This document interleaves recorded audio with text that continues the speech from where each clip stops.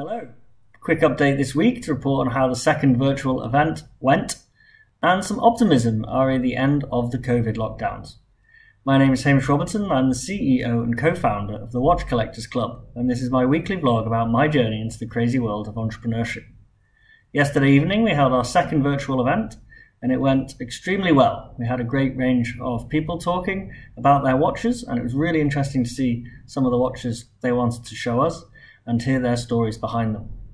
It's an interesting event that we're trialing, and it's meant to be a venue where anyone can come and talk about any watch. Obviously we're going to theme each one each time, just so there's some cohesion, and sometimes we'll do slightly more random collections of watches depending on some topic or other. But it's all about allowing people to share what they have, share their knowledge, and share their passion. And I'm pleased to say, after doing it a couple of times virtually, we think it's going to be a format that works very well for us. We're thinking of having the next one on a Sunday, possibly the first weekend of May, so keep an eye out for that from our social media channels if you're interested.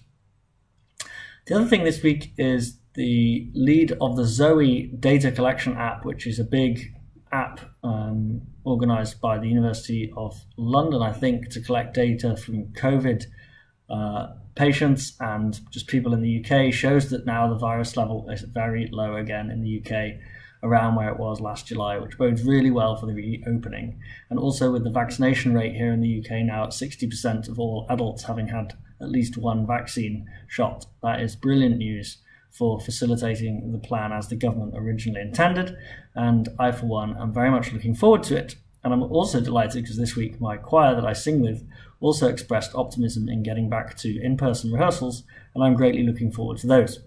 Of course, my recovery from COVID is still taking its time, so it'll all be dependent on how much energy I have. But I am very much looking forward to a return to normality, and most excitingly of all, it means the Watch Collectors Club will also be able to start thinking about an in-person event sometime this summer, which is even better news. I'll finish there. Thank you very much for watching. If you're interested in the Watch Collectors Club, please do go to www.thewatchcollectors.club or follow us on Instagram. Thank you.